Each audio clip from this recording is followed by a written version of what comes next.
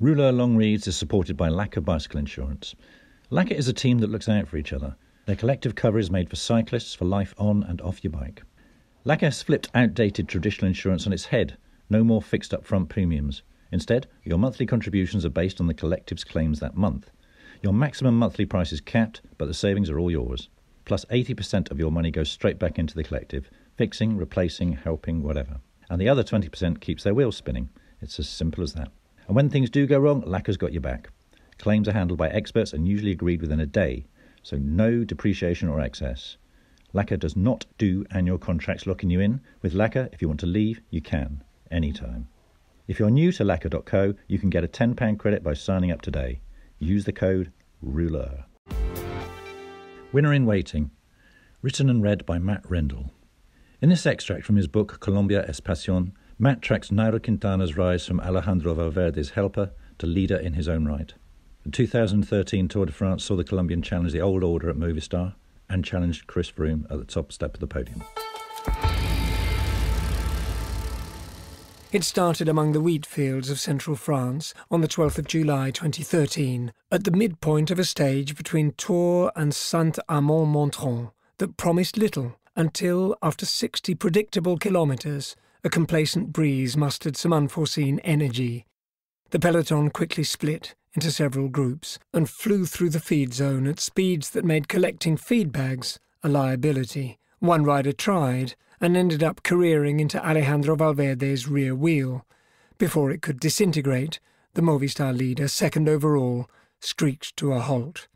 Instead of swapping bikes, he took a teammate's rear wheel and fitted it himself.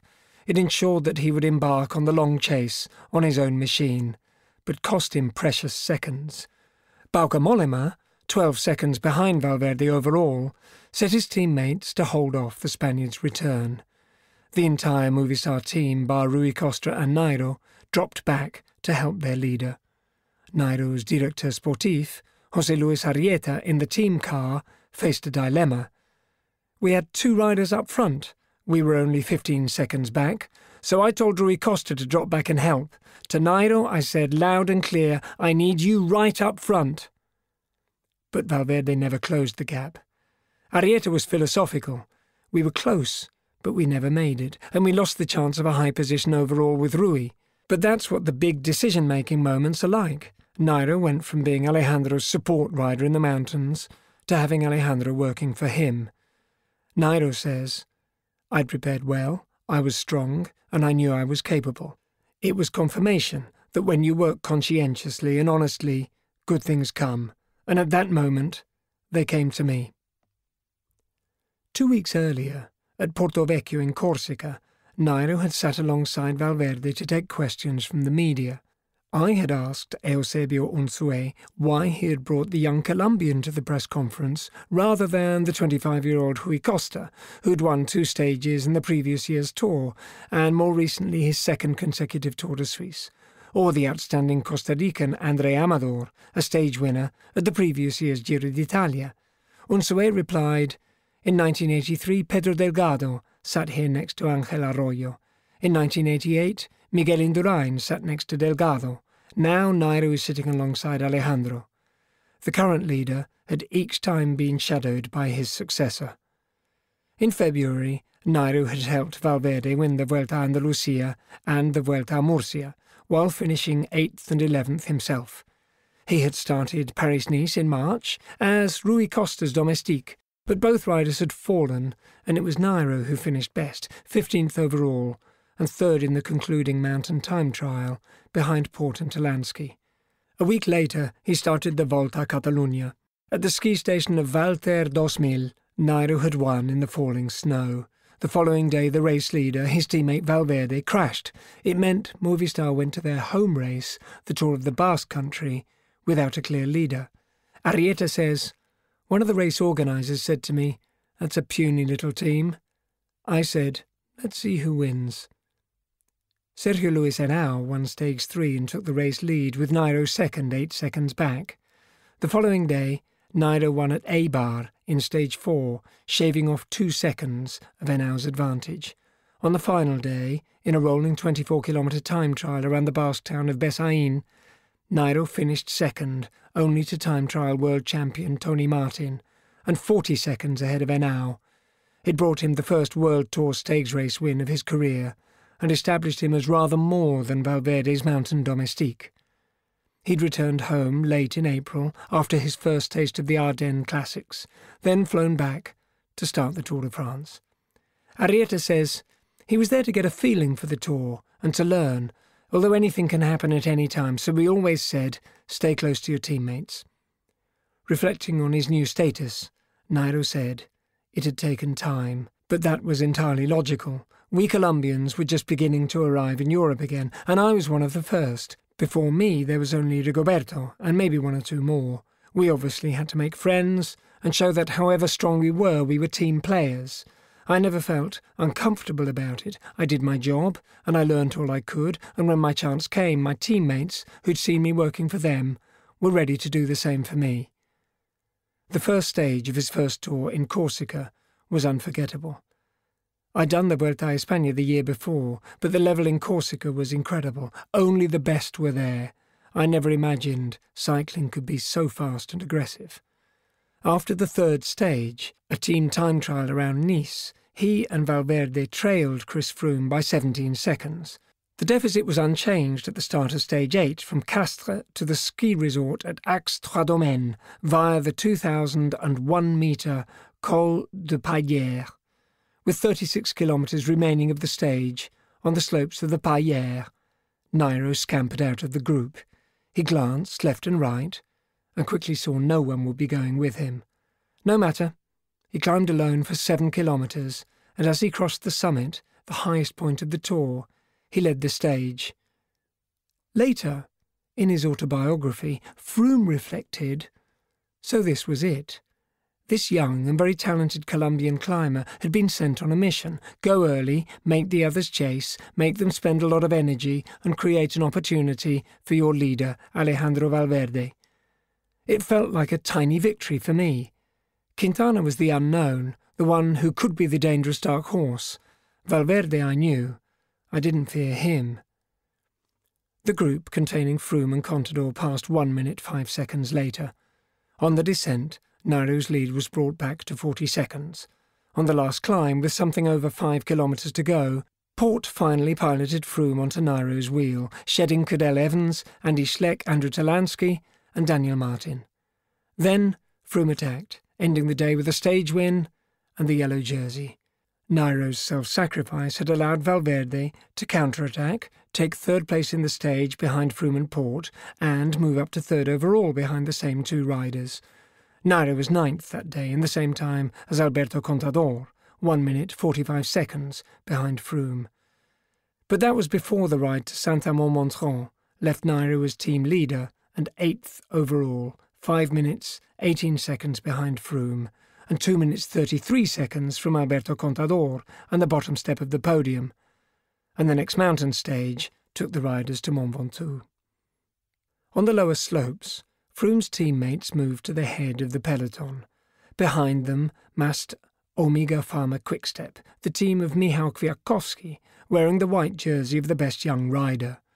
Kwiatkowski's teammate, Gert Stegmans, told me, at a certain point, Movistar wanted to move into our position behind Team Sky. We said no.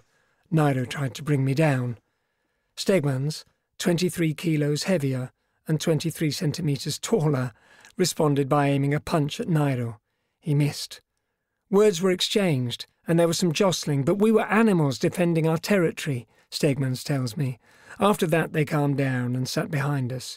Froome laughed about it, but we'd made our point. You don't mess with us. Sometimes you need to show shit like that for good position. The breakaway riders were caught one by one or in pairs. Fedrigo and Roy with 16.7 kilometres to go, Losada and Impi 1,500 metres higher up, Pauls, the climber, after another 200 metres. Of the early breakaway, only Chavanel, trailed by Irisa and Riblon, remained ahead. Meanwhile, Bacalans and Nieve attacked. They floated in the heat haze ahead of the peloton. Pete Kenyak and Richie Port shepherded the yellow jersey, whose outward-pointing elbows, bowed head and lowered eyes, the wiping of his brow on his shirt-sleeve, and the intermittent shaking of the head suggested bad acting rather than genuine discomfort. But you never knew with Froome. From the dappled penumbra of the canopy, a shadow seems to drift ahead of the group. But the pictures cut away, and for a while the move disappears in a sort of heat haze of unknowing. And then we're looking straight at him, elbows tucked in, shoulders showing the slightest of pendulum motions, the head still as a statue, the face dark-skinned and devoid of all expression, boyish, and at the same time ageless. Nairo Quintana stands in the pedals, and we lose sight of him again. The heat is unforgiving, the bitumen ripples and blisters, and it all takes place as if in a far-off dream. The longest stage of the 2013 Tour was conceived to test the most robust of hearts. Even before the terminal spike of Mont Ventoux, the profile charted a worrying succession of peaks and troughs. The peloton showed its early defiance by devouring the first 100 kilometres in barely 2 hours. It is late afternoon now, and the stage is 5 hours old. For 20 minutes, as the young Colombian continues his attack, Chris Froome, in the yellow jersey of the Tour de France leader, directs his mountain protectors to sustain a pace that places his rivals at the physical limit. Then, as they flag, he unleashes his own vicious acceleration. Even on his wheel, benefiting from the slight vacuum of his wake, Alberto Contador cannot match him. Through clouds of red smoke and cheering fans on both sides, the yellow jersey hurtles upward, approaching his next quarry. Nairo slows, perhaps to recover before the coming duel. Froome rushes past and gains 5 metres, but Quintana rides back up to him. Moments of fraught truce follow, interspersed with abrupt changes of rhythm by Froome, to each of which Nairo responds, until 1.5 kilometres from the finish line, the Briton, out of the saddle and riding at the front, forces the pace once more. For 200 metres Nairo shadows him, but then he reaches a threshold or limit and relents, and another race starts. With 9 wins in 16 months, he has made a promising start to his career as a professional cyclist. But success or failure is achieved at the Tour de France. So over the next kilometre, against every bodily impulse, Nairo tunnels deep into the pain. On the final right-hand corner, he hauls himself out of the saddle and musters 15 more seconds of discomfort, his pace crumpled into a silent moan, each turn of the pedals an act of self-harm. Beyond the finish line, he coasts down the slight descent with enough awareness to locate his soigneur, who helps him fall as Nairo surrenders to unconsciousness. Not a victory, then, but a victory of sorts, Nairo agonistes, in all his remarkable strength and fragility. The mountain stages of the final week saw Nairo climb the general classification as others faded. The final mountain stage fell on the 20th of July, Colombian Independence Day, 5 years to the day after Nairo had asked Genaro Leguizamo to watch him race. Nairo started the day 3rd in the overall standings, still 5 minutes 32 seconds behind Froome, but just 21 seconds behind second-placed Alberto Contador. On the concluding climb of the Tour, the Semnoz, towering over Annecy, the collective work of Froome's teammates, followed by stinging attacks by Joaquim Rodriguez and Froome himself, left Contador lagging behind. Just outside the final kilometre, in a bid to win the stage, the Briton established a small lead. Nairo eased onto his wheel, then drifted past, and sped away into the light. Second overall, in his first Tour de France, with a stage win, the white jersey of best young rider, and the red polka-dot jersey of the King of the Mountains, Nairo had given Colombia a Grand Tour winner in waiting. You have been listening to Winner in Waiting, written and read by Matt Rendell, and an extract from his book Colombia es Pasion, published by Weidenfeld and Nicholson.